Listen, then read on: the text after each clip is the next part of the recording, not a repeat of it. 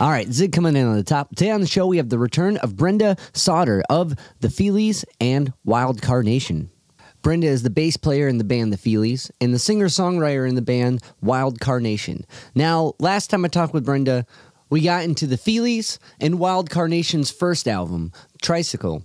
In this conversation, we dive into Wild Carnation's second album, Superbus, which has now just been re-released. Also, during the day of this conversation, Wild Carnation released all the demos for Superbus on their Bandcamp.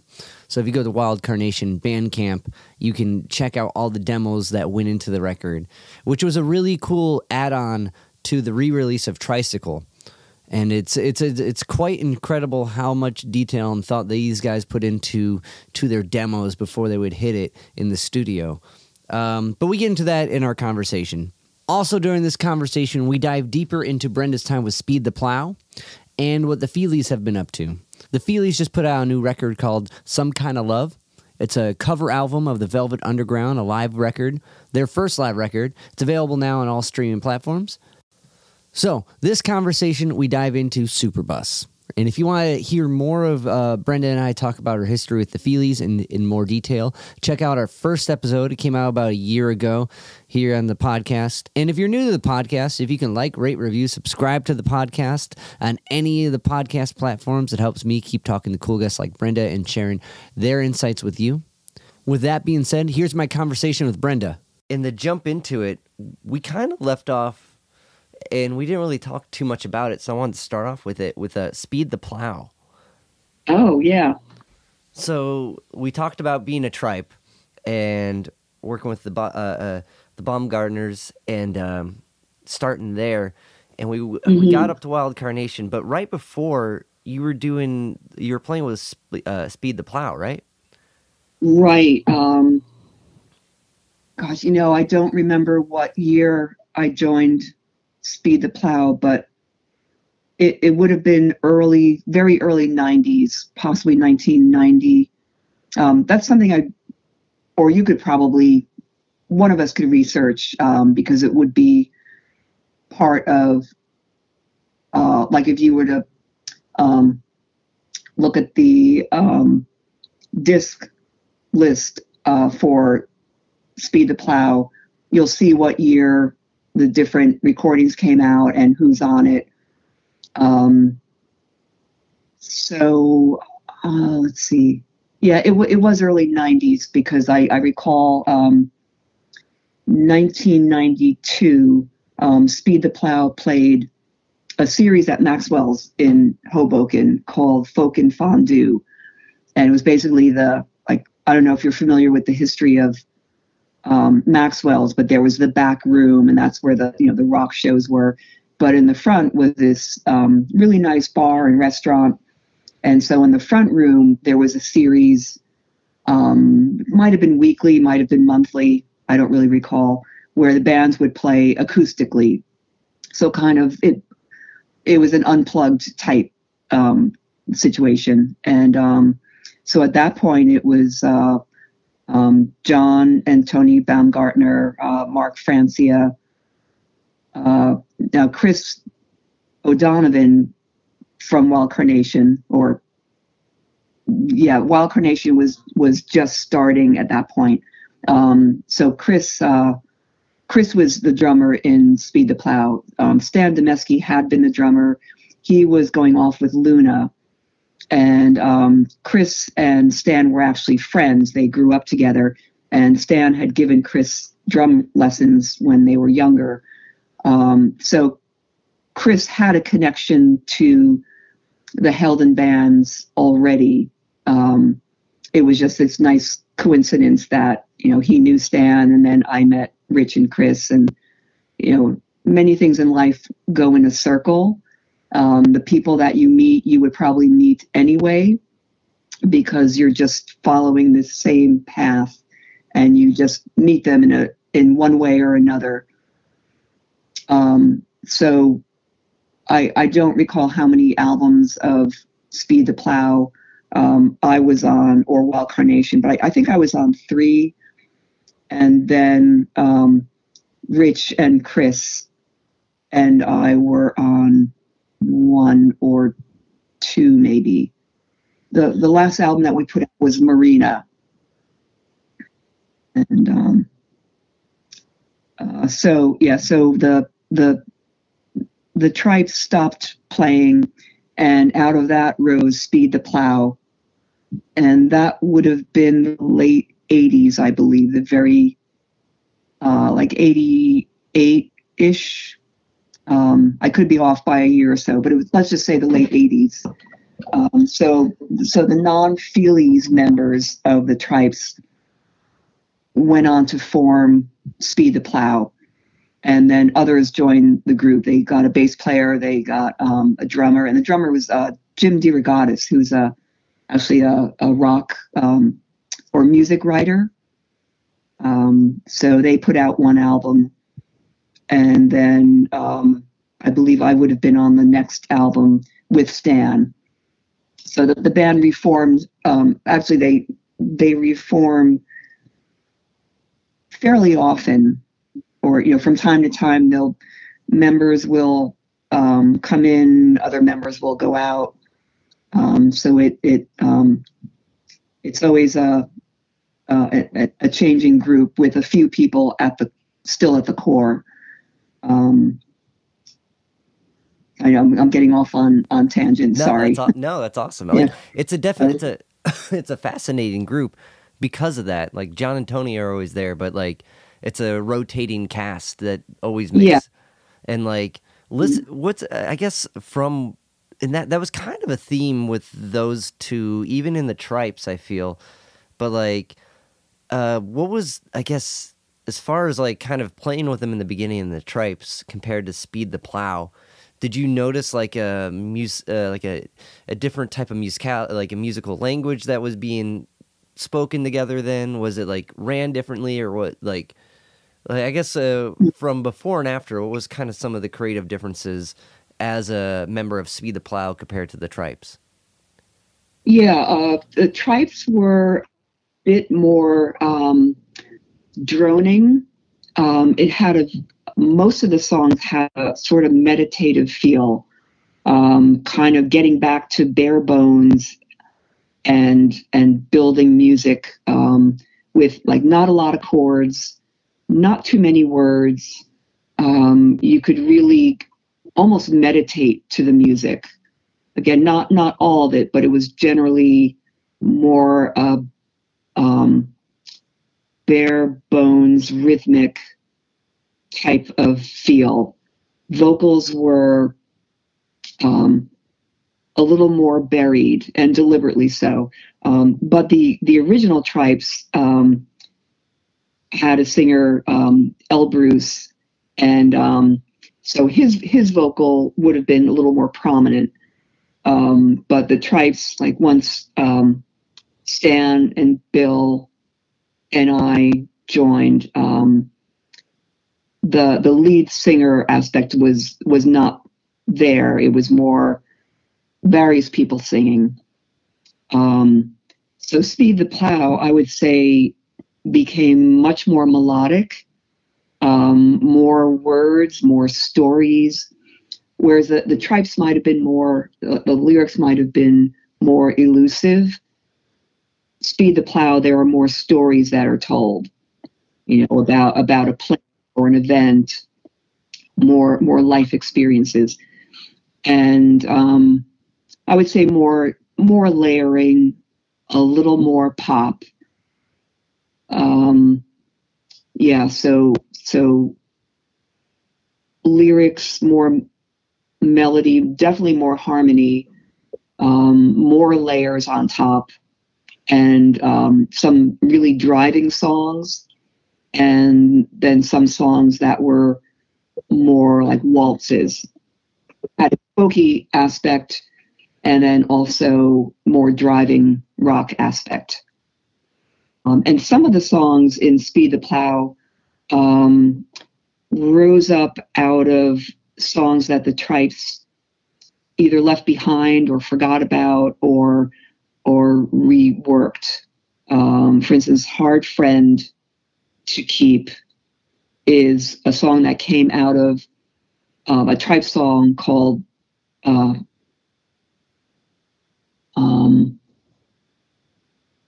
friends. It's quite different, but there were songs that were sort of left behind and then resurrected. That's cool. It's cool to see like Yeah, that it was growth. nice seeing these songs either emerge new or an older song. And sometimes I guess I might have been the catalyst in that, because remember this song? It went like such and such, and I don't know. I hope I wasn't being annoying or pushy, but if it was a song I really liked and really didn't want to see it left behind, for those times that this, it did happen, it was nice to see a Trypes song not get left behind and be brought to the present in Speed the Plough. Cool. Do you remember any other tunes that you brought up that kind of saw the came to light and became another new tune, like Friend? Oh, I should have done my homework. I wasn't expecting No, sorry. the Plough heavy. And then it would start with just remembering a melody and saying, "Oh, remember this melody." But there was one that didn't become a Speed the Plough song, but it was found on a bottom line performance by Trypes. And right at this moment, I can't think of how it goes, but it was released as a Trypes. There have been a few Trypes compilations that came out in recent years, and so some of those tracks are on there. But yeah, I can't think on the spot of an example. And if I could get a Speed the Plough album in front of me, then I could. Wait. Okay, I do have Mason's box in front of me.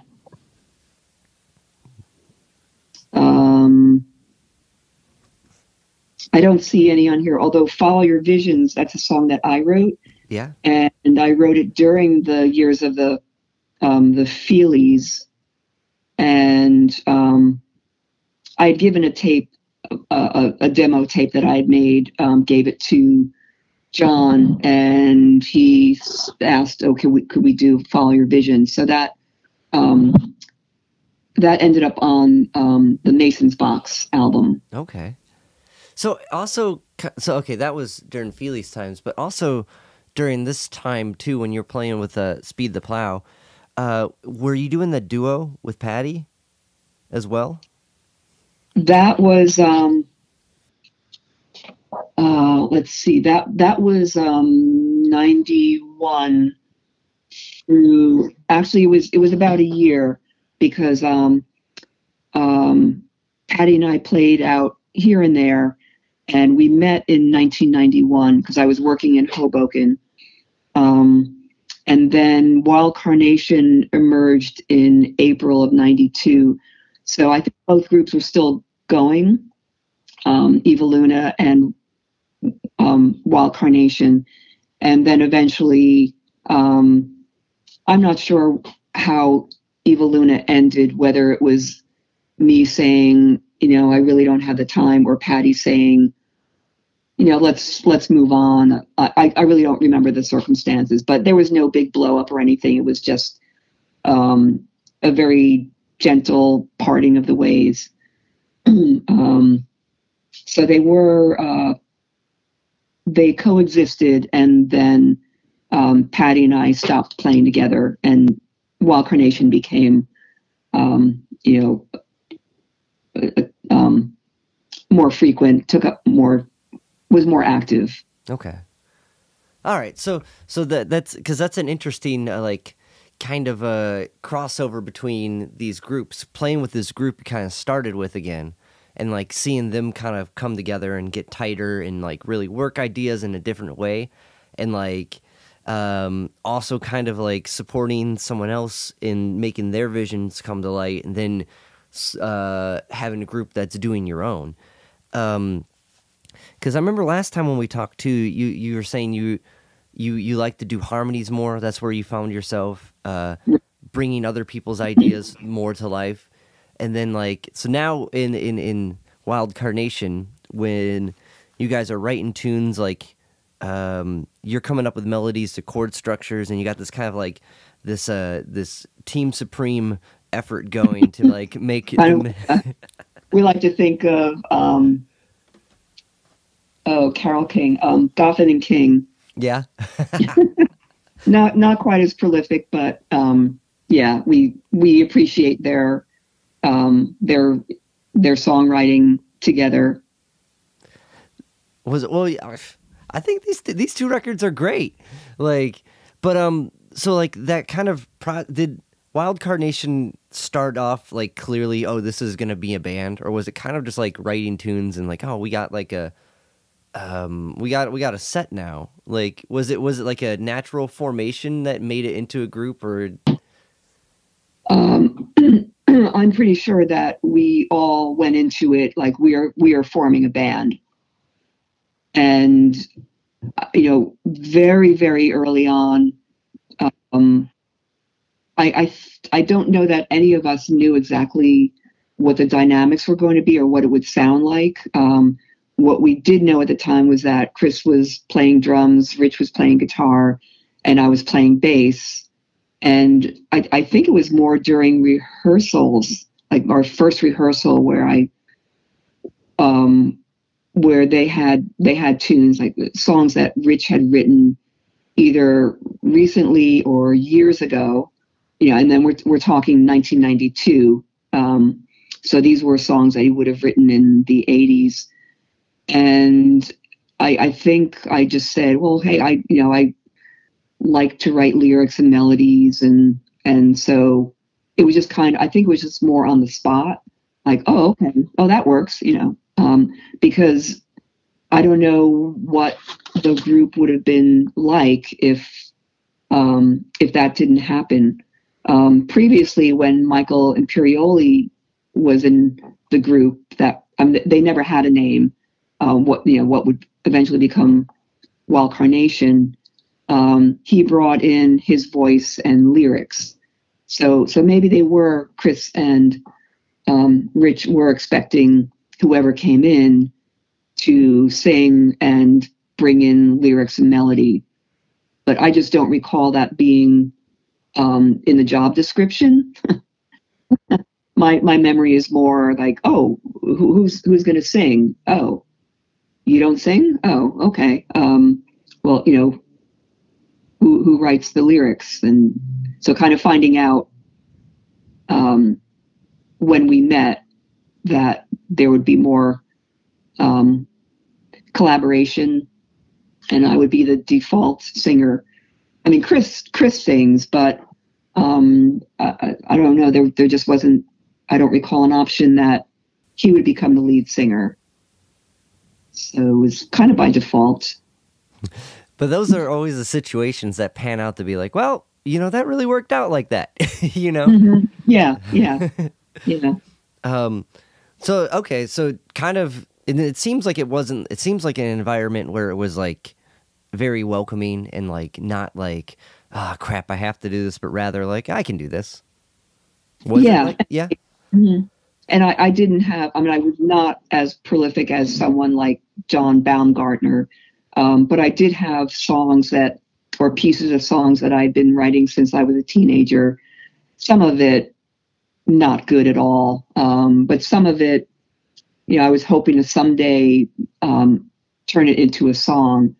And like I shared last time, I would have trouble coming up with chords. I do much better when the chords are there already and I can hear a melody or harmonies on top of it. So that worked out well to have this small backlog of things that I'd written, and now I could try to fit them into Rich's songs. So like I said, some of it worked out well, some did not fit in. But what I was able to do was just take pieces of songs that I had written and just use just used that part for a Wild Carnation song. Like the Rising Tide off of Tricycle. That was a melody that was floating around in my head since I was probably, I don't know, 12 years old. And so almost 20 years later, it finally had a place where it fit. And I kind of remember, if you were to listen to The Rising Tide with no lyrics, and a bit of the song is instrumental, so you could hear pretty easily what it would sound like just as an instrumental. And then I just had this melody that didn't fit anywhere else. And I thought, well, let me just try it here in different parts of the song. And it actually worked in this kind of weird sort of way. And so that little, snippet finally found a home after 20 years. So it could be full out hearing an instrumental that Rich had written and finding and just coming up with new lyrics, new melody, or it could be sort of retrofitting something that I had already into one of his pieces. That feels so good, though, when you get that idea out there and you're like, it has a home. I'm done with it. It exists. Yeah. And I have to say, getting back to Speed the Plough, that was an atmosphere of bringing what you had to the table. So, John was clearly the songwriter. But then what I recall is just being able to say, hey, can I sing this one? Or he might say, do you want to sing this one? And I would say, yeah. Or just coming up with harmonies, if he or Tony were going to be singing, to just come up with some harmonies. And so kind of like weaving a bass part in, it was a similar thing in weaving some background harmonies. So that was really a lot of fun. And it was very fulfilling for me because the things that I love to do, I was able to do there. That is a really cool, like, kind of nurturing, like, creative environment where it's like, bring whatever you got. If it works, it works. And if not, bring something else next time, that. And they kind of like, that's kind of like their personalities too. Like I talked with them, I think maybe a year or two ago, and they seem very like I don't know what that welcoming to that. And like, I can't find a good word to describe it, but like, that's cool that kind of it sounds like that carried into Wild Carnation. Yeah, like the bringing to the table and sharing. Yeah. But being kind of John in the situation. Or it was, it would be kind of John with two heads because you'd have Rich and me, whereas John would write lyrics and music and melody. Rich and I divvied it up. Except for, more recent songs, more of them have been totally Rich's creation. And especially ones that haven't been recorded yet. So, the theoretical third album by Wild Carnation would have a bit more of dream songs. Like he wakes up and there's this whole, a bit of the lyric, the melody, it's all there. Whoa. That's always been I've had a couple dreams like that where I can kind of remember a melody and like words, but I would wake up and write it or try to write it, and it's the neurochemicals that are releasing in your brain as soon as you wake up are slowly deteriorating that memory. So it's like I never could get it down quick enough. So that's a pretty impressive feat. Yeah, and it disappears so quickly. Back in the day, I don't know how old you are, but you sound young. Okay, you're young. Yeah, you're young. Back in the day, you didn't have your phone, you didn't have a hand recorder. you had to remember it, or try, yeah, like you said, try to write it down. And sometimes it's just a scribble of, I mean, who has the music notation paper right there? It's just write an E, okay, two E's if you're going to be holding it longer, a D, a C.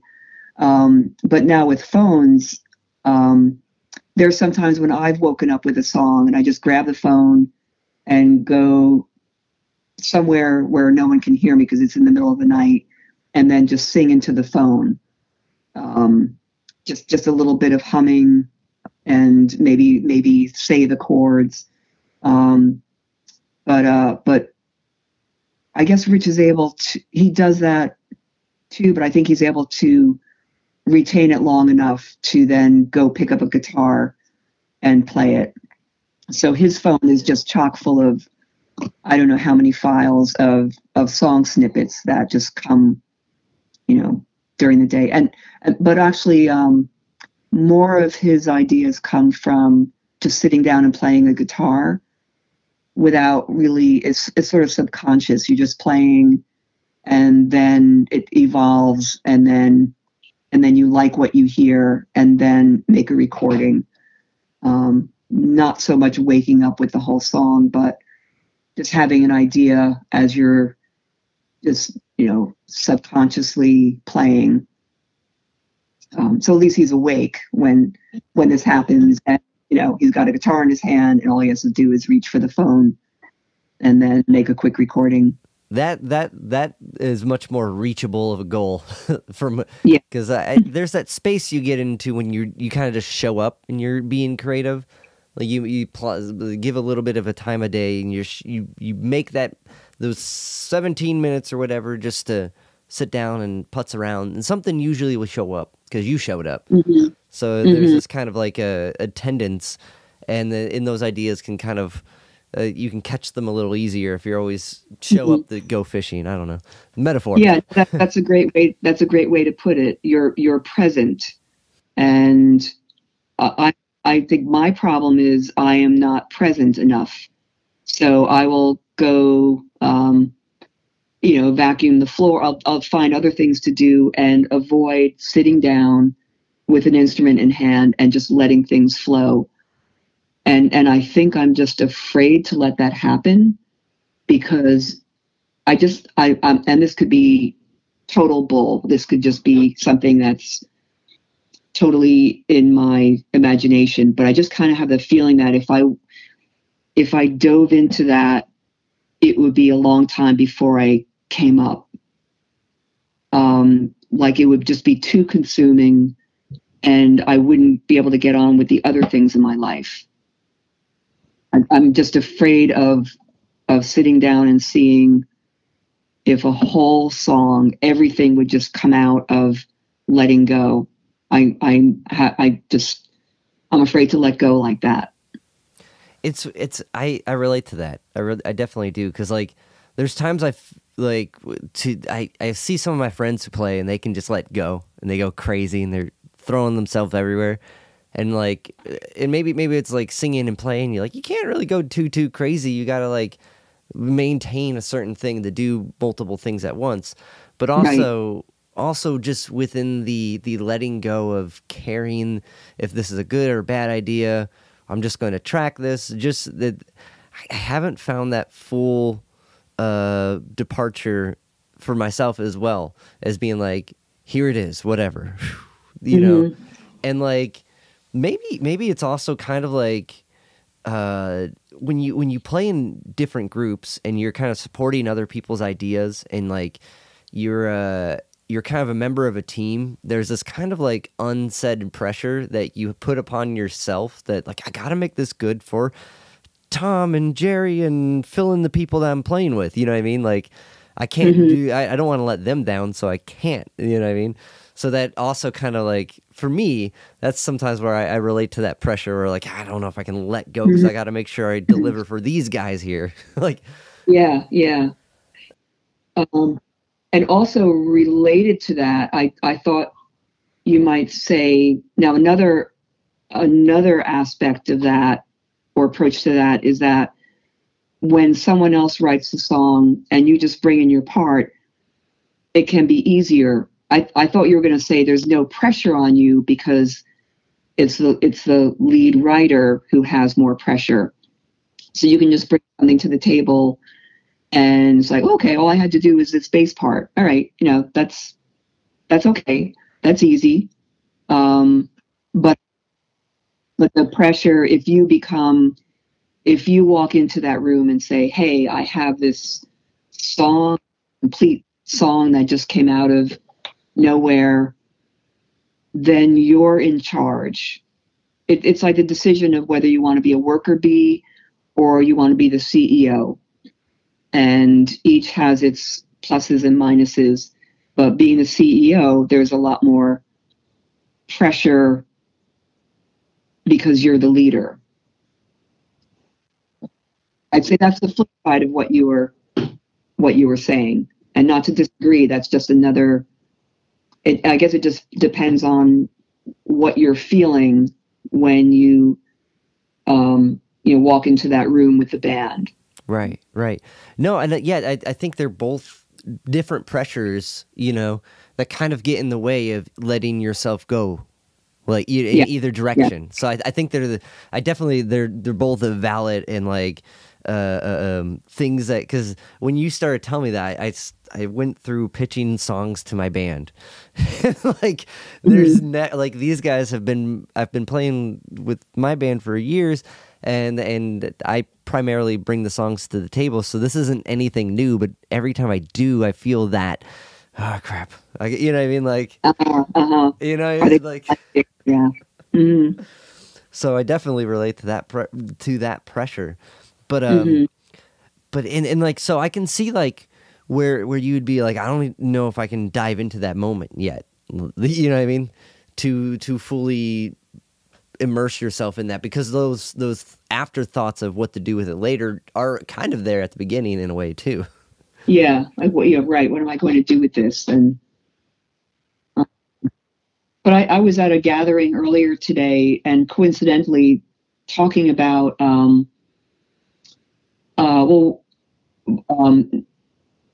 groups where or a friend who has to do poetry because it just has to come out. So there are some people who it doesn't matter whether it's going to be published or not. It has to flow out of them. I guess they would be, I don't know if they would go crazy, or I don't know the extent of what would happen if they didn't release, but it's a strong enough feeling where they have to do their poetry. They have to write it down.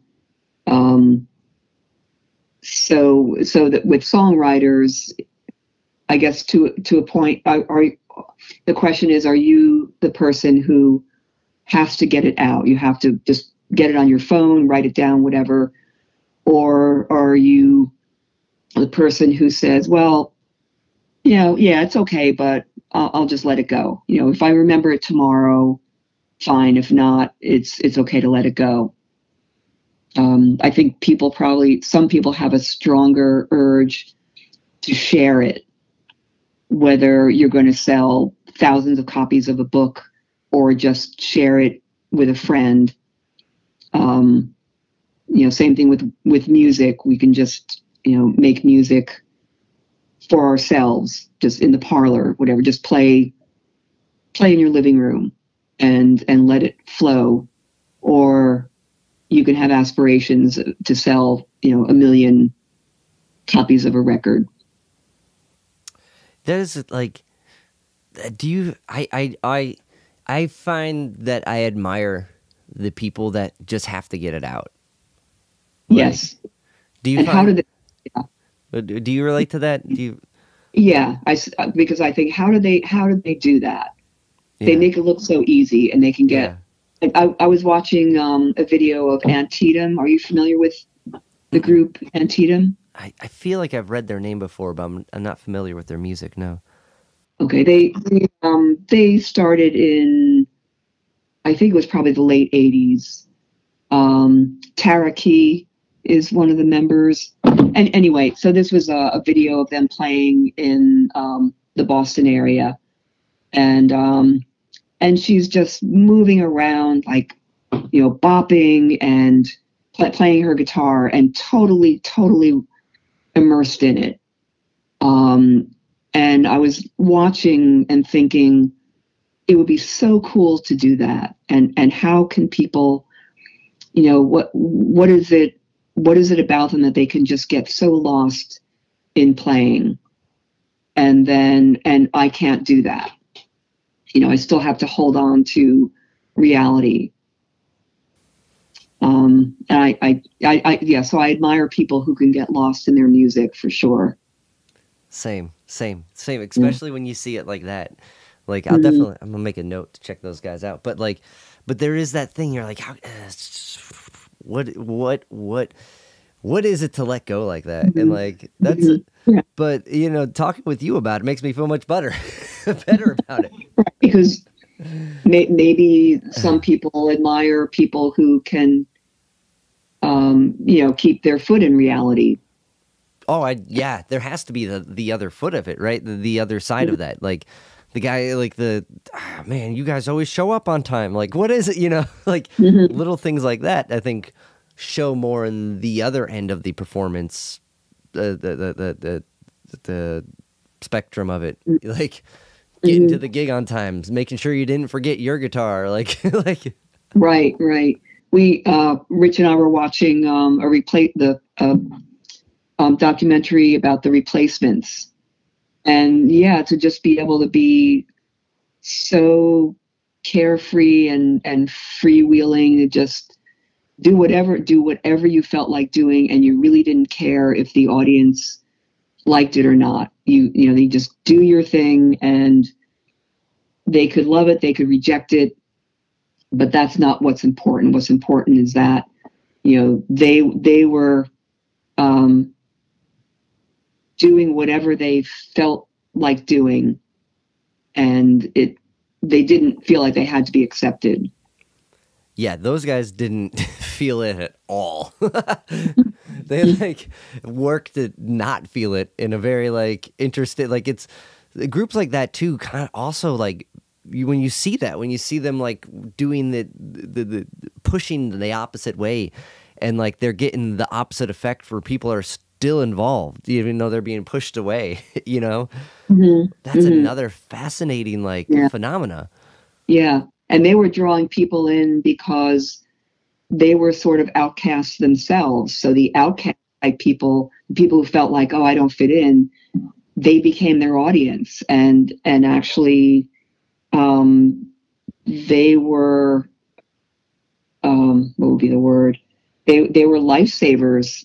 The Replacements were lifesavers to some of these people who, it gave them more purpose in life. It helped a lot of young people through some rough times when they might have been, these people would have been doubting themselves, and they had the Replacements kind of as a really cool uncle or, good friend at school. It is like the not feeling that you're the only person that thought or experienced this, I think, is an incredibly empowering feeling, to know that someone else is going through it, went through it, experienced it. I think that's a super powerful feeling. Right. Yeah. It feels so good to know that someone else is going through this or has gone through it too, and then you don't feel as alone. So that's why conversation is very good, because you never know, the person that you talk to might feel exactly the same way. Right. Or even like the person you kind of have a vision of in your head. You're like, oh, that guy, they got it together. They're doing all this. It's working out for them. They're super confident in what they're doing, and everything they do, they just seem to kill it. And then when you talk with them, and they're panicking about everything, and it's not, it's right. It's not that at all. Yeah. And you're like, oh my God, you're a human too. Oh wow. Yeah. Even Well, there was Billy Joel performing. I didn't watch all the Grammys, just kind of here and there. But Billy Joel saying that something about he didn't want to record because he didn't want to hear his voice. Like he just didn't want to hear his voice. And it took a lot of persuading to get him to record again. So here's this singer who sounds, he's got a great voice. He's been singing for decades, and he doesn't want to hear his voice. He's not feeling confident about it. And I remember watching a documentary about singers. I think it was in particular about rock, or specifically about rock singers. And so one of the people they interviewed was Roger Daltrey. Now, when I hear The Who, I think, oh, they're all so confident and, no problem, just get up and scream the songs. And he's kind of, when you see them perform, he seems to be kind of full of himself, very confident, at least, from the younger days. And here during this interview, when he would listen back to the tracks, he would cringe. He would think, "Oh, my voice sounds so awful," and it's all how you feel about it. How maybe it's just what's in your head. Like, oh, I was kind of struggling for that note, and so you feel it rather than hearing it from someone else's perspective. So people who are even, the top performers are, they don't feel good about their performances, or they just aren't comfortable with listening back to their own voices. And that was something that I really related to. It's like, oh, okay, it's not just me. That is definitely, like, especially with the Billy Joel thing, like, that guy's been recorded forever, and like, but yeah. But and as you change and like your voice changes, I can understand why maybe someone wouldn't feel as confident about. But like, it's so kind of like, I don't want to say it's refreshing, but it's like so like relatable and like kind of humanizing in a way to like be like, yeah. These gods of rock and roll are mortal. Like, yeah, exactly. Yeah. And like, and also like, my girlfriend, she plays in a band. She's like, every time that red light comes on, every time we record, I fuck up things I never thought I would fuck up. And I'm like, yeah, because that red light's on. Like, that's just part of the experience of tracking. It's like, right. And like, oh, it's so much of like, I guess part of it is like getting the best you can out of that moment and knowing that's the best it can be then. And like listening, how you were saying, hearing it through other people's perspectives and trying to completely remove your thoughts, expectations, and unrealized visions of it out of the way. So like, kind of the dive back, to switch it up. So like, when it came to Tricycle, you guys demoed it out a lot, those tunes out a lot. And like, singing in all these different groups and just getting out of this duo and kind of having more vocal work there. When it came time to take a lead and track, did you find yourself in a similar situation, or was it easier to kind of like, after doing all the demos, that is, did you find yourself in a similar situation with recording your voice on the record for Tricycle, or was it easier to kind of get past it and really hear what needed to be done for like a good take of the tune? I had many moments of struggle during in the studio.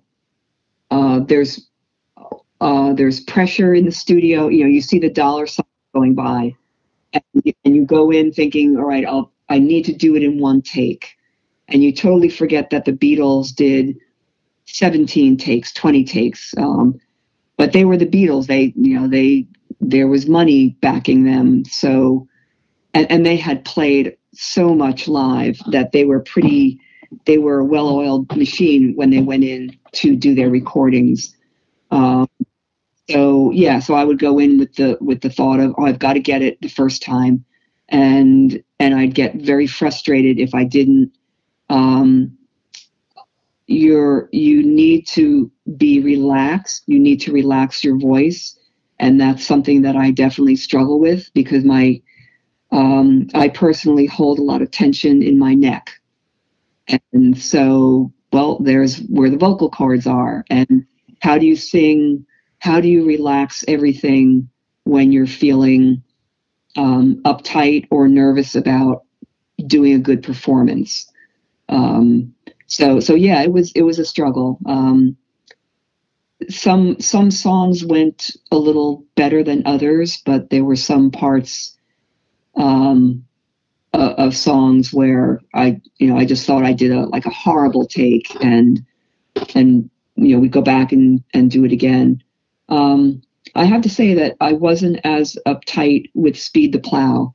I have memories of some Speed the Plough songs where I did get it in one take, and maybe one take with just a little bit of a fix.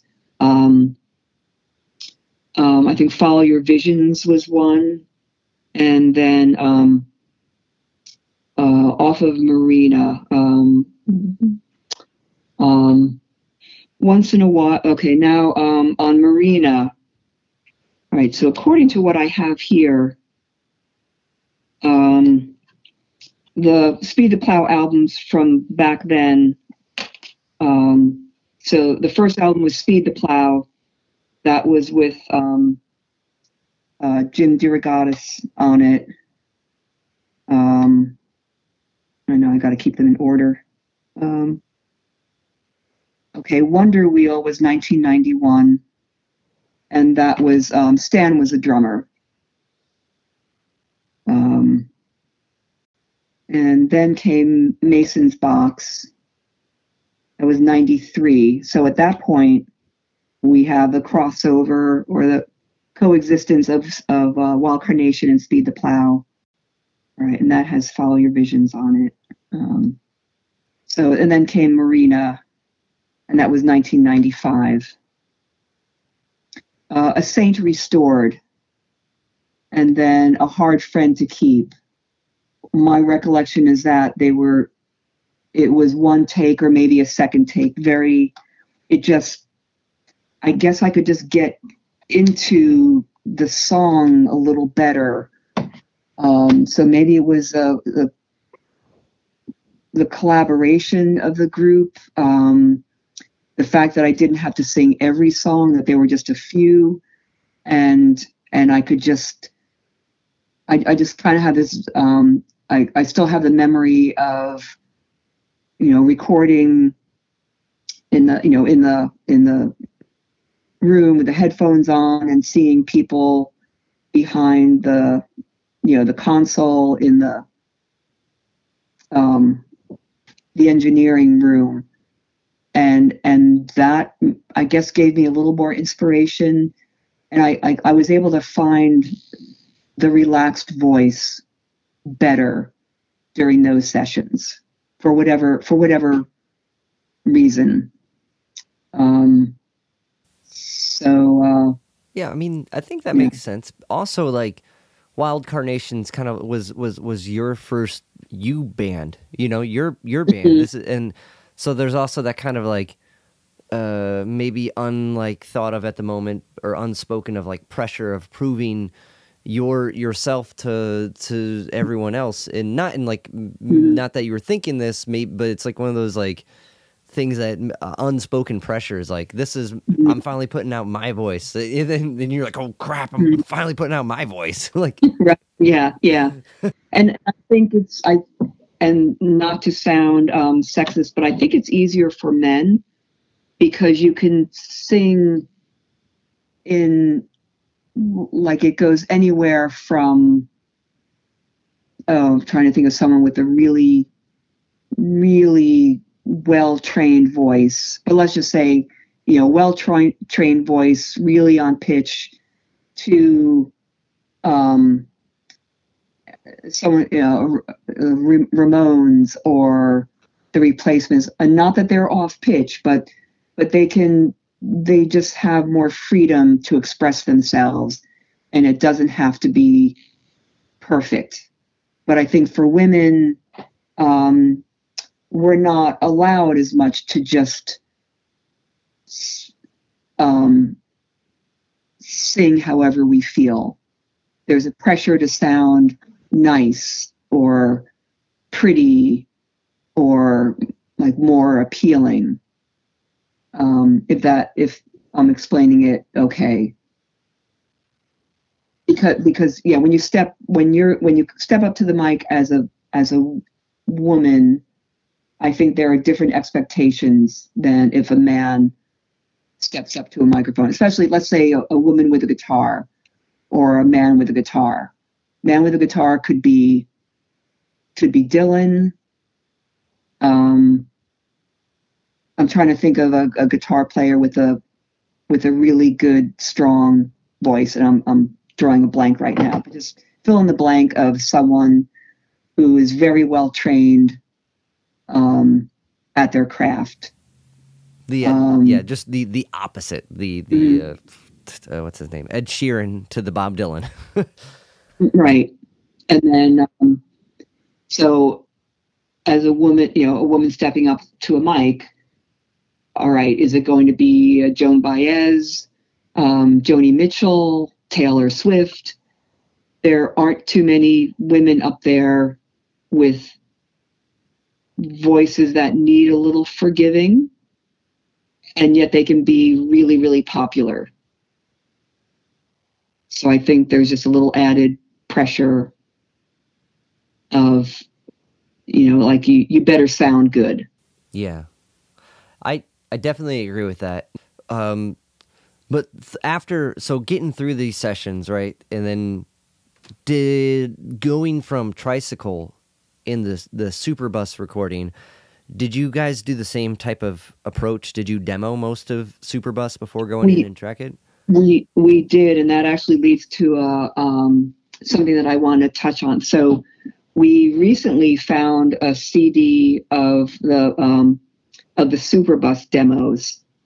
And getting back to the Tricycle demos, we have memories of recording that, where we were and how it went, and mixing it and and all that.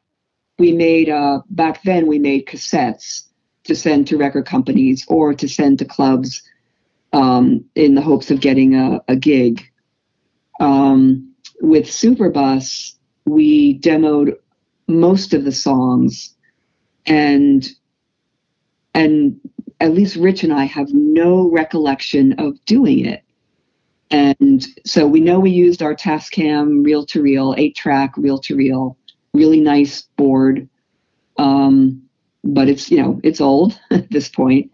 So we use that, and we know we use microphones. We know we set up sound. We did, I did vocals, but we have no recollection of where we recorded it, how we even mixed it. I mean, I guess we would have mixed it on the Tascam console, but then we would have to mix it to another, another machine, like a 1/4-inch tape, or maybe even half. I don't, but no recollection of what reel-to-reel it went on. And I think we came across DATs and then a CD, and thank God the CD exists. And we had no recollection of how it went from tape to the CD, because we're talking 1999. Okay, so we didn't have that technology, and I don't know. We need to do more mental digging to figure out how we did these demos. But they sound really, really good, and we were listening to them, and I just felt the adrenaline surging, and kind of sweaty palms, because it's like, wow, like, how did we do this? And some of the versions on the demos just have a more energy than the final recording of Superbus, the actual final release. So those demos are now. So we since our last time that Dave, you and I spoke, Wild Carnation is much more active on Bandcamp, so we have a lot more on there than we had a year ago. So the Superbus demos are on there. Just put them on last night actually. The Tricycle demos are still part of Delmore, so that's the free download. I believe you can buy the download, from Delmore, so that's still a Delmore thing. But the Superbus demos are ours; they belong to the band, and so those are now, they're now there and can be purchased on Bandcamp. So thankfully we found that, and we were just digging through stuff and like, oh, here's a CD. What's this? It's a CD that says Superbus demos. Like, do you remember doing this? And I mean, we knew that we demoed, but we just cannot. Other than one of the demos that is on there that we are not able to release yet is a cover of Tomorrow Never Knows. Bandcamp has a policy: if it's not your song, don't put it up there. But I know there's a way to get licensing. We just haven't done that yet. But Rich and I both have a recollection of recording Tomorrow Never Knows. So we know that we didn't totally imagine it, and we don't do drugs, so it wasn't like we were spaced out that we weren't totally trashed and have no recollection of doing these recordings. So hopefully Tomorrow Never Knows will be up there. But all the other demos that we did are on Bandcamp now. And and it's a bit raw. When we did the demos, so the demos that on the CD, it says 1999, and Anne Hopkins joined as keyboardist in 1999. So we did these demos before she joined the band. So there are no keyboards other than I played a melodica on the Road to Bielefeld because it needed an organ part. Like that actually the Road to Bielefeld was a dream song. Rich woke up with this song with some lyrics and luckily remembered it, which included this keyboard part.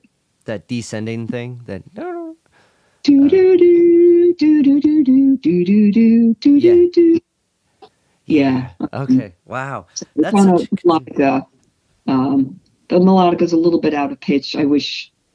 Well, it's an instrument you can't tune, so it's all the reeds. It is what it is. Yeah. That's so cool, though.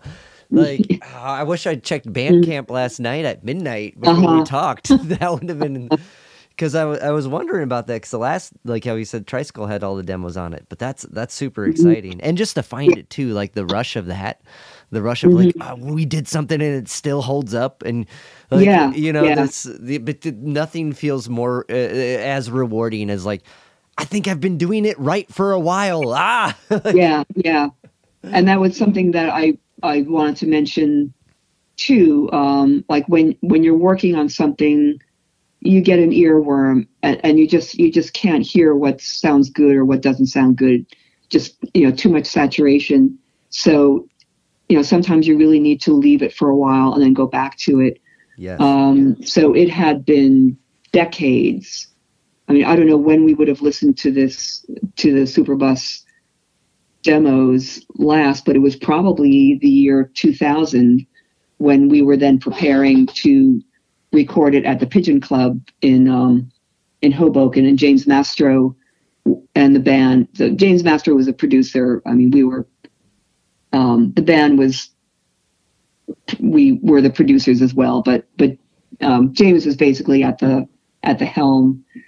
So that's probably the last time we would have listened to it.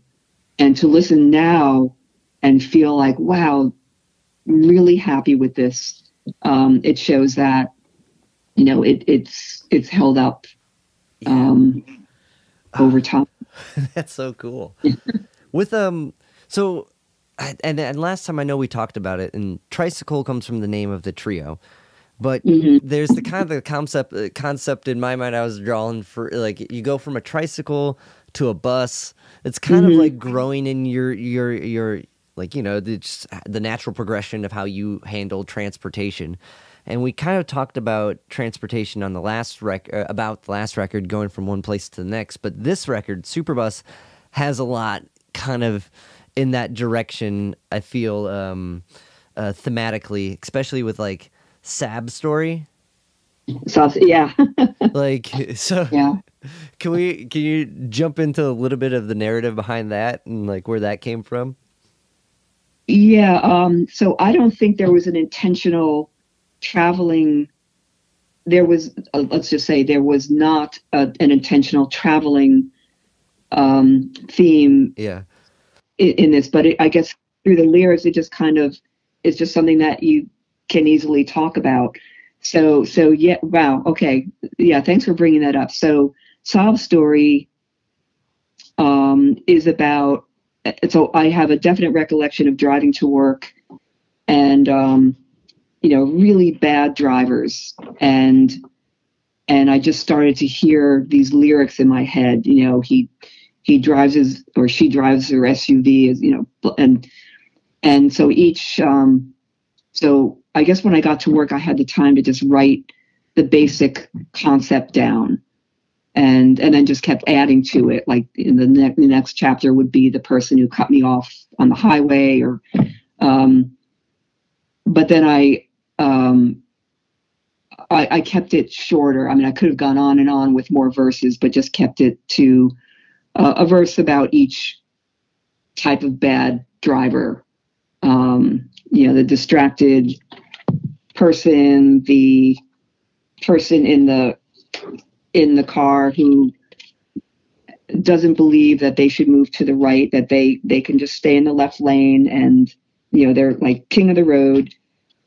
So these various drivers who just make traveling miserable for people who are trying to obey the law and you know, trying to be a little safer. So, and then I believe we had another title for it, and then it just kind of came out of the blue, like Sob, SAAB, like Sob Story. Have you heard the expression Sob Story? Okay, I wasn't sure if that was an expression that went out of vogue. So in a way, it is a sob story. It's me griping about these different bad drivers. And then there's the car, the Sob car, SAAB, with like a fun play on words. Nothing against the Sob, you know, automotive company. They weren't necessarily Sob drivers in the song. But it was just a little play on words for that one. But yeah, the road to Bielefeld is about an actual trip from Bielefeld to Frankfurt, Germany, when Wild Carnation was touring there in 1997. Catch a Curb is actually about skateboarding, and a little play on words. There's the Beach Boys' Catch a Wave about surfing. So this is Catch a Curb about skateboarding. You're going on curbs rather than waves. The Meadowlands is not about travel. That's about the New Jersey Meadowlands, and inspired by a book by John, I think it was John Sullivan. He wrote this really, really cool book about the history of the Meadowlands in New Jersey. And it just has this fascinating history, and I love the way he writes. So that was just inspired by his book. I'd rather drive a truck. Okay, we're back to driving. But that is a quote from, so this is actually a tribute to Ricky Nelson. singer, songwriter, cutie pie of the 1950s, but he wanted to grow up and get out of that stereotype and do rock and roll. And he was criticized for that. And so he wrote the song Garden Party. And one of the lines in the song is, I'd rather drive a truck.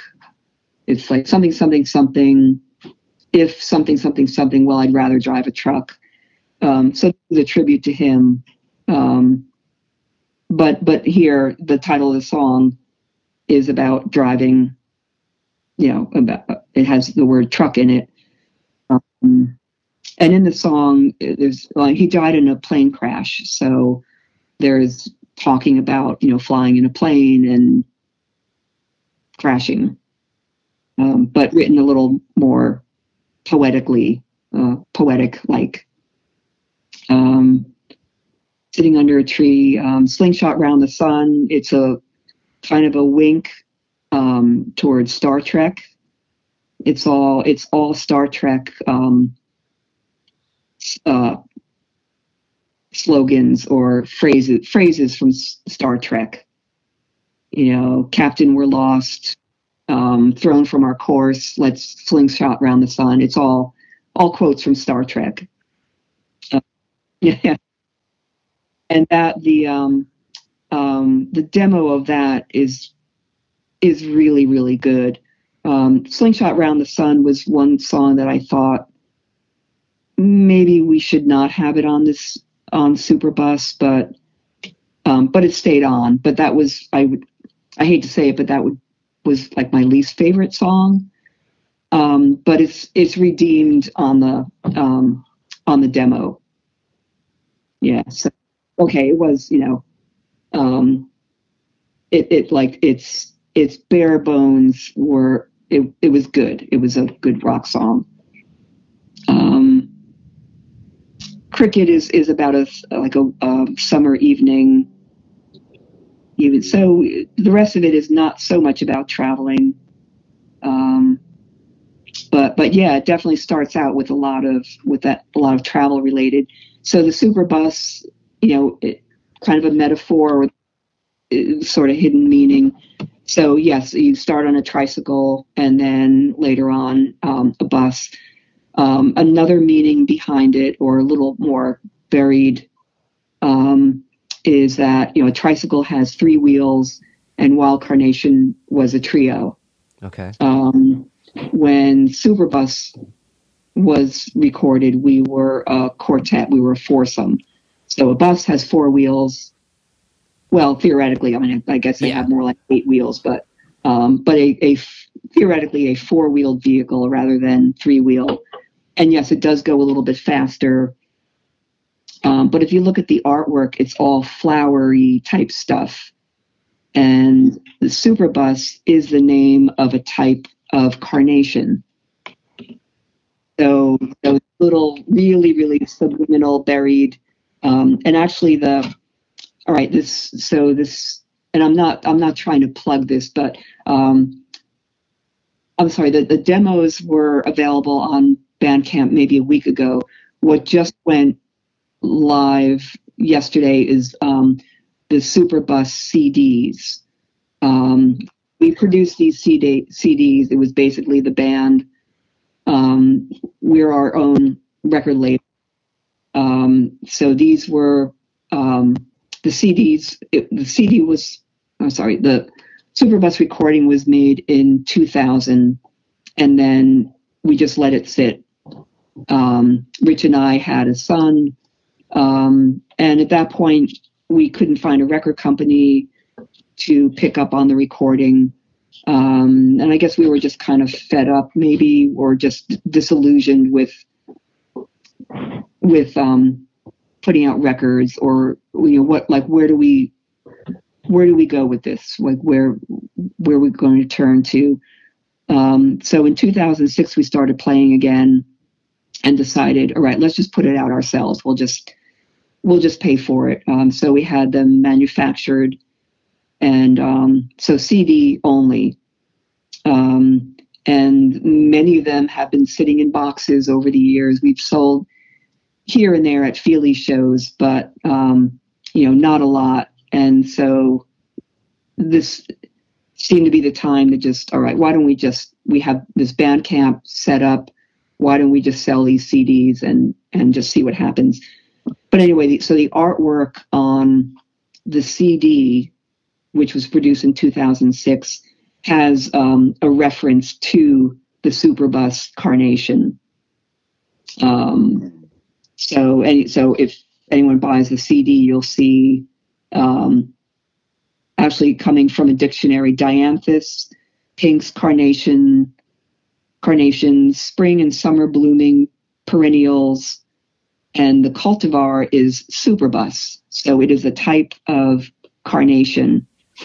And so I know I'm kind of going on a long time. No, I love it. I'm like, that's amazing. That's what I was saying to myself.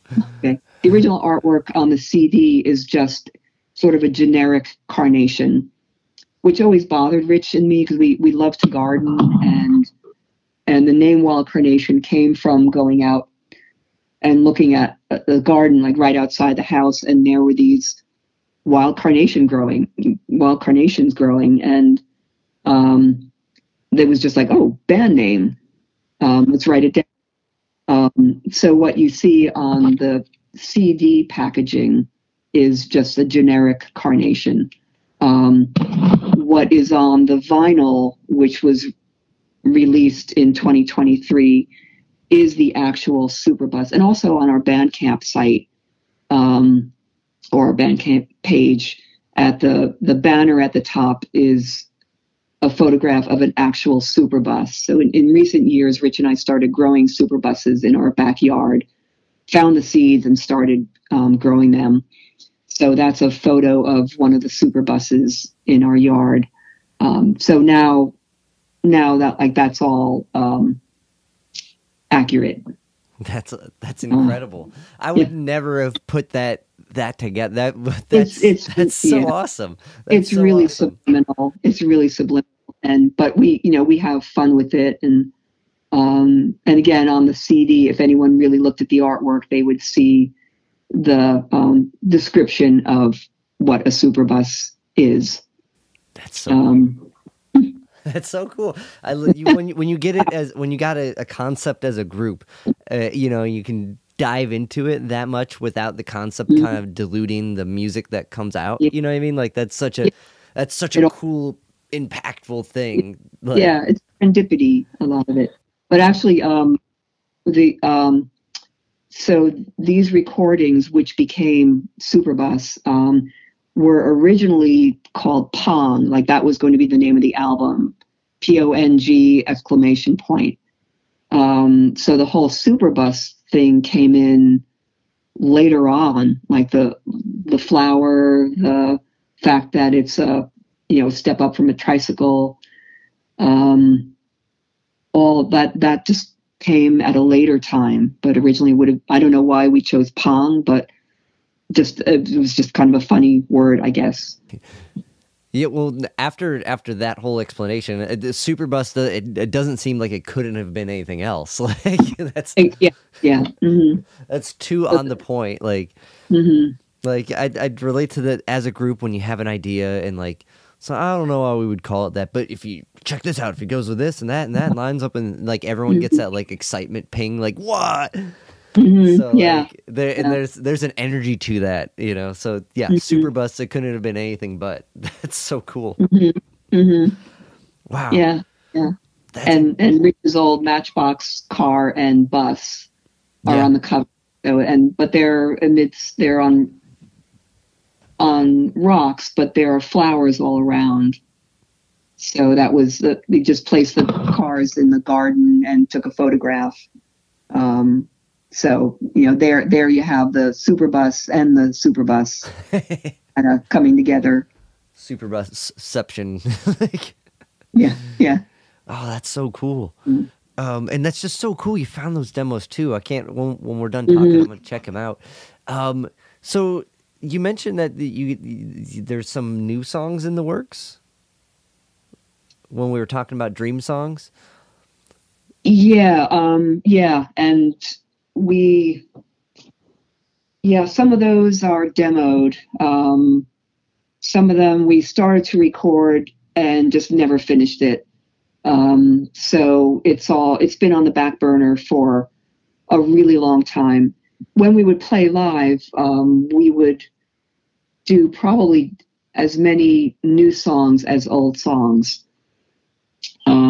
So yeah, it's hard to say exactly when or how.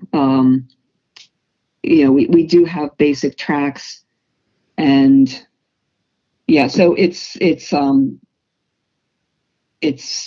not, let's just say it's not done. But we could release a few songs at a time. Realistically, just do more of an EP size or EP length, and then do it in groupings. Yeah. Um, Well, and like, I don't know, I prefer the album kind of chunk when you get the whole album, but like with how streaming stuff is now, that's how it seems to be working. Is people put out singles and then put out an EP, and like it's slowly kind of dwindled to you as opposed to like, here's a record, in one chunk. But that's cool. And like, so do you think is that something you guys are going to pursue, you think? Or is it just kind of an idea? Yeah? Yes, definitely. We just don't know when. That's the problem, is life moves on, and it's hard to carve out enough time to do a whole album. So yeah. But getting back to Speed the Plough, John and Tony have worked on music throughout the years, and also during the pandemic, and they were releasing a song a month and just inviting other people to join them. So Rich and I joined on a couple songs. So you can certainly do releases a little bit at a time, especially with something like Bandcamp, where people will be notified if something new, like, well, followers, if you follow a band, you'll be notified whenever something new. So whether it's a song a month or a grouping of songs, it's okay to do it in whatever way works for you. And was it the Feelies just putting out a record as well? Yeah. From in between when we talked, that the Velvet Underground cover record, that was awesome. Yeah, that came out really, really well. I get the same adrenaline rush and sweaty palms when I listen to that, and especially the first time I listened to the mix, and I almost because that was such a I don't know, for I guess for the whole band, but I could just speak for myself, like that performance, and I think that was October 13th of 2018. That is, it's really I was petrified, because it's not easy doing somebody else's music, and especially that much. I mean, I think it's like 18 tracks, and just the preparation for that, and what we were talking about earlier, like, you want to do it justice, you want to do a good job because it's somebody else's songs. So I guess there was I would say a little more pressure to play well that evening and have everything go well and sound well. And it was, we knew it was being recorded, and that can be a little, that can add to the stress of, wanting to do a good job, because it's there, it'll be there on the track if you botch something up. So I guess when I listened to it, and what I didn't realize was that I was listening to the final mix when I was listening to the copy that was either sent to me or given to me. I thought it was to just weigh in on, how it is. And then it was like, and I had just a few little suggestions, like if it's not too late, maybe blah, blah, blah. And it turned out, well, no, this is the final mix. So then I was listening even more, sweaty, like, just waiting to hear mistakes or, something that's going to jump out.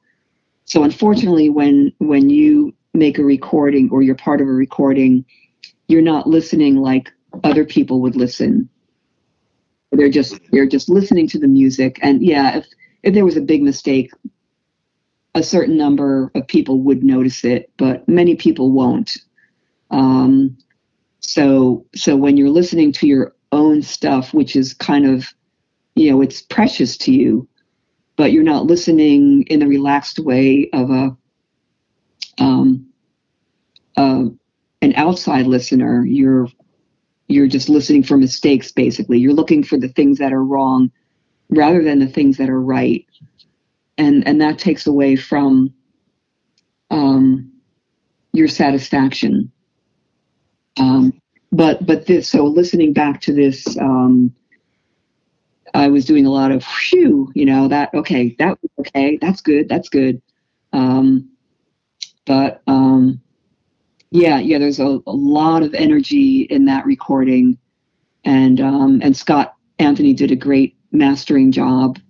And what I was told was that so as far as mixing for the album, he started with the vocal mics and then built up the instruments from there, because in the vocal mics, there's a lot of instrument bleeding into it, drums, amps.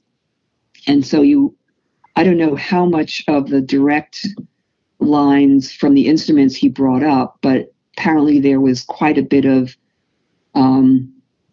the instruments already there in the vocal mics. And I thought that was brilliant to not because generally when you do a mix in a studio, you start with the drums, then and even a live gig, when you're doing the sound for the room, you start with the drums, you add the bass, you add the guitar, you have vocals, monitor vocals, make sure your monitors are loud enough, and then the vocals are brought up in the house. And this was going the opposite way. You start with the vocals, and then you bring the instruments up wherever needed to balance it out. So it just has this really cool quality about it that I love. I think he did a great job on it.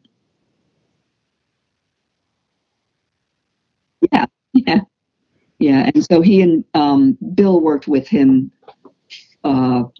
over, I'm not sure how many days Bill was there, but for part of it, Bill was there, and then the rest was Scott, mastering. So as far as the albums that came out, and this was totally unintentional. It's just, again, serendipity.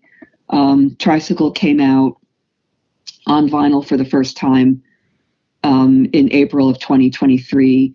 It was on white vinyl and it sold out. So then a second pressing was made with green vinyl. And as far as I know, they're still available. And that included digital download plus bonus tracks. And then October 13th, Feelies vinyl came out, Some Kind of Love, Velvet Underground tribute. And then Wild Carnation Superbus, actually, I think that was October 9th. So I went a little bit out of order. So Superbus came out on vinyl through Pine Hill Records. I believe they've all sold out by now. But there are still copies out there, like at record stores or, probably online. There's I forget the name of it, Discogs, where you can go and see if there's anything, any copies of something that you could buy online. So yeah, so three. I mean, after what, a decade of no releases. Trying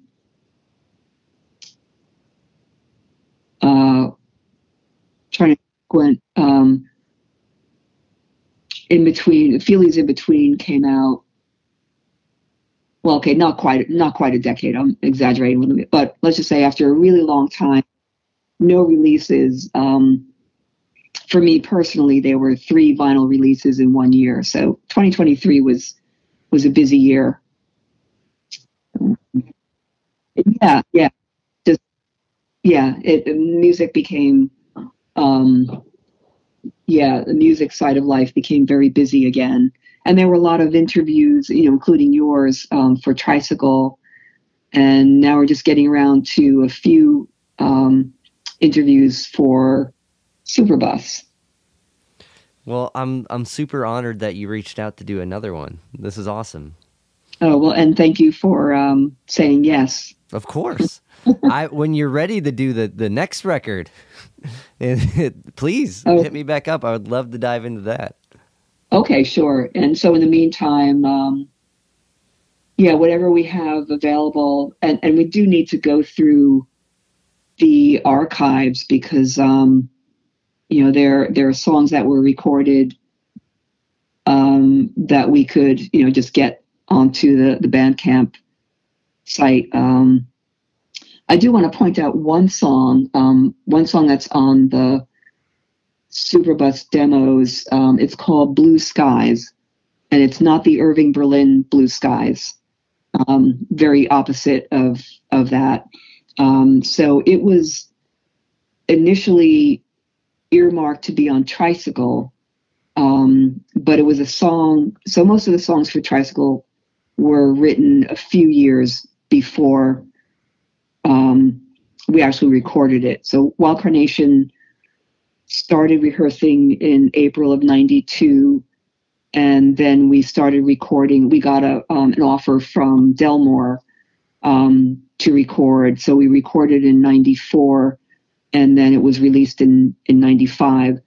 So I guess towards the end of '94, we had a new song called Blue Skies. And there was talk about including it on Tricycle. We ultimately decided, no, it's going to hold up the whole production. So let's put it on the next record. So then Superbus comes around. We're recording it in 2000. So this is 5 years later. And for whatever reasons, it doesn't get on that album either.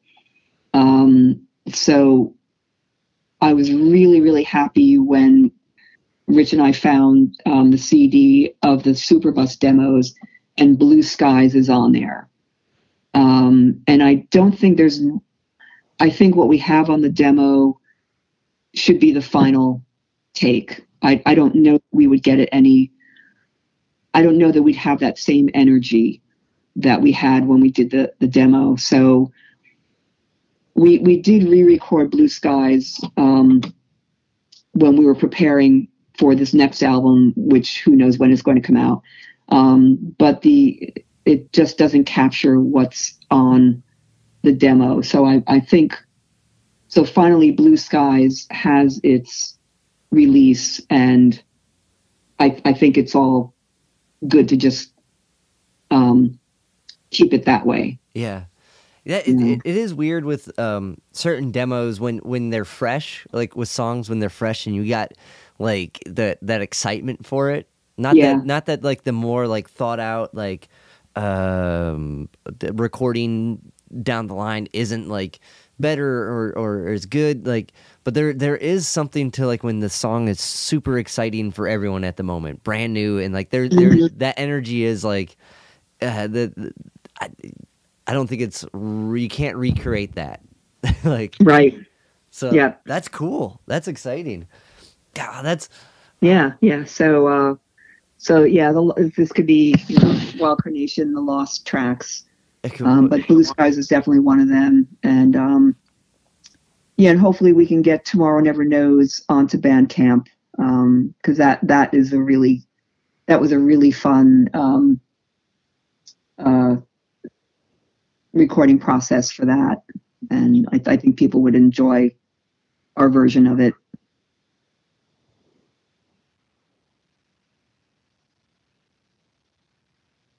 Yeah, I mean, maybe people just put them out there in spite of that, but it does. I did do a little deeper dive into the Bandcamp rules and regulations. Like any website, you can. It's a rabbit hole trying to just reading things and all the rules and everything. But yeah, I did a search, and it's very clear. They have an explanation, and then they say basically, if it's not yours, don't do it. So it's pretty plain right there without the legal jargon. But I know, like the Feelies have had Beatle covers on a few albums. The Feelies have released albums with covers, and you just have to get the proper licensing.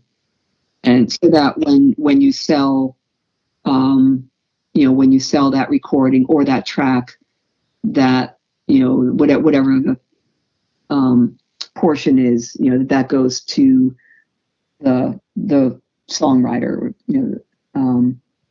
But with a lot of people being deceased, there's just a little more tracking down of where who holds the license for that particular track.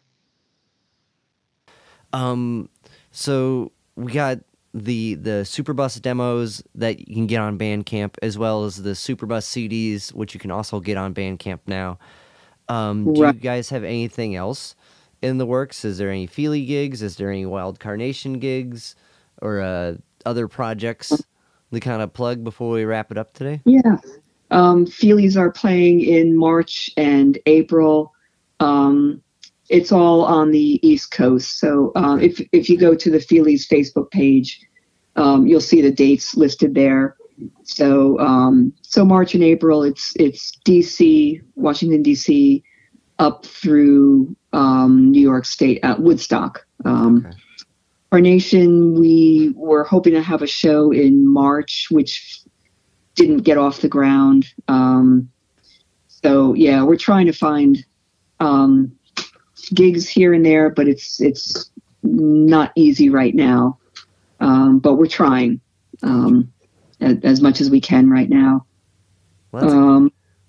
So the best way, and actually, Rich and I have done a number of postings on the Wild Carnation Facebook page, like playing just live, generally 2 guitars, 1 or 2 voices. So if anyone wants to check out those videos, they're pretty lo-fi, but they're good enough. Yeah, well, they're lives, that's yeah, it's live. So just go to the Wild Carnation Facebook page. The one that has the Superbus on it. There are apparently 2 pages. One is, I think, more of a business type page, but just look for the one with 2 little Matchbox cars. It's a pretty colorful little button, and all the videos that we've, the lo-fi videos that we've done are on there. So the best place to check out what we're doing, because we do post on Facebook whenever something is coming up or something happens, and also Bandcamp. If you follow us on Bandcamp, you would know whenever we have a release, and certainly you would see the what's already been posted on there. And you can contact the band through either Facebook or Bandcamp. We're still on SoundCloud, but that's not the most active place where we are right now. So the most active place will continue to be Bandcamp and Facebook. Gotcha. Yes, SoundCloud's kind of hard to navigate. It's kind of like it's not as clear as Bandcamp. Oh, Yeah. one thing I wanted to ask before. Sorry, Nan. Oh, I was just going to say, if you do a search, Wild Carnation band, because you'll often get flowers. Yeah, yeah. It's on flowers, so Wild Carnation band. One thing I wanted to ask before wrapping it up was, did you guys the Feelies had the Hanukkah gig? Yes. How was that? It was. I'll remember it forever. It was. Yeah. I thought it was awesome. It was just so cool to be opening for Yola Tango, and Stan and Dave, drummer and percussionist, played basically throughout the whole Yola Tango set after the Feelies opened. The Feelies, for various reasons, we did an acoustic set. Okay. So rather than a full-blown Feelies set, we decided we were kind of looking for something new to do, just to, I don't know, just a fresh approach to our songs, and decided to do it acoustically. So Stan had this really neat little drum kit, and it was just a small bass drum, a snare, and a couple other things. Dave had his usual percussion. Bill and Glenn played acoustic guitars. I played through a bass, but I now have a bass ukulele. Oh, those are cool. Like with yeah, the big... so this is something we're going to continue to do. Like the upcoming shows, we'll have a set of like sitting down acoustic, and then the full blown, typical rock show second set. That's cool. So that's giving us more inspiration. So that was it was a great audience. The people in Yola Tango are so nice, so good to work with.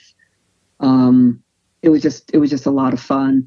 My personal story was that I came down with something that was going around, and it went to full-blown laryngitis the day that I was heading out for the Feelies rehearsal. So the day before the Yola Tango show, I arrived at rehearsal, and I couldn't get anything out. So it was great that Bill handled the backing vocals. When we went to do the show the next day, my voice was still, it checked out, and I didn't have a voice for a couple weeks. Whatever this thing was that was going around, people were getting really bad laryngitis.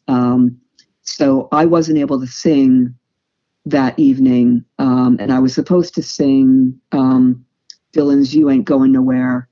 So at the last minute, Yola Tango decided that they would each take a verse, and also Dave Weckerman sang a verse. So they decided to keep the song in the encore portion. And so I went to leave the stage because they had singers, and that was all going to be fine. And then Ira said, "Well, where are you going?" And I said, "Well, I choked out, well, I can't sing." And he handed me his guitar. And I was just like that. It was worth losing my voice to be able to play Ira's guitar and just be part of that song, not necessarily singing, but being the rhythm guitar. So Ira sang, now without guitar, and people did video it, so it is out there on YouTube. And it was just, for me personally, that was one of the evenings I'll never forget. That's so cool. That's so cool. Yeah. So it was a really fun show. Oh, beautiful. Yeah. Well, Brenda, thank you so much for chatting with me. I dearly appreciate your time, and I super appreciate you reaching out. This made my day. I've been trying to get over this whole bug myself. Different bug, I hope, but this has been very enjoyable. So thank you. And likewise, thank you so much, Dave. And it's been a pleasure.